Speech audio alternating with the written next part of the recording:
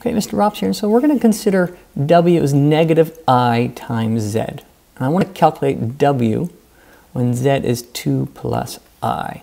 And so if I simply do for A part I, W is equal to negative I times 2 plus 2I, which I get here, if I distribute it, I get negative 2I.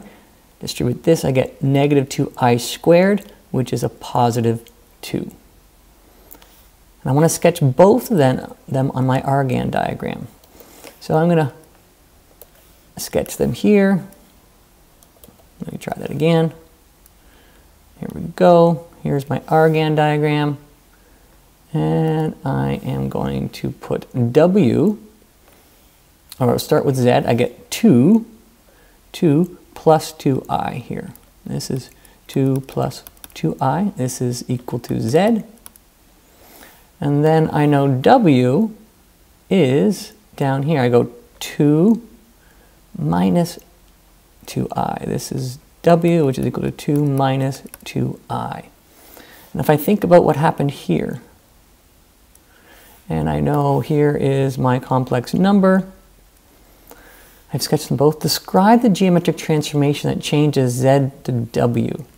Well, I know that there's a lot of similarities here, and so I could consider when I multiply complex numbers, I know I am rotating by angles. Even though it looks like it's a reflection over the x-axis, I've also rotated negative I all by itself is right here. This is negative I.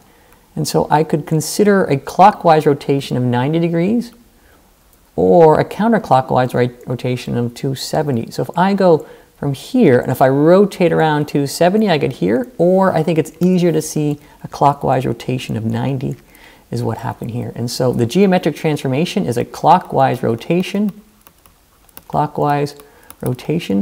of 90 degrees. And so that's what multiplying by negative I does. Okay, so now let's take a look at the second one here. Okay, so I know a WZ plus 3I. Well, W is equal to Z plus 3I, which I know is 2 plus 5I. So if I go 2, 5I is here, 2 plus 5I. And if I do my original Z is 2 plus 2I. There are both of my scenarios here. And what I can see is these are on the same line. We can clearly see that these are on the same vertical line, if I've drawn it well. And so what it means is I have shifted this up 3 units. And so this here is a vertical shift in a positive 3 units up.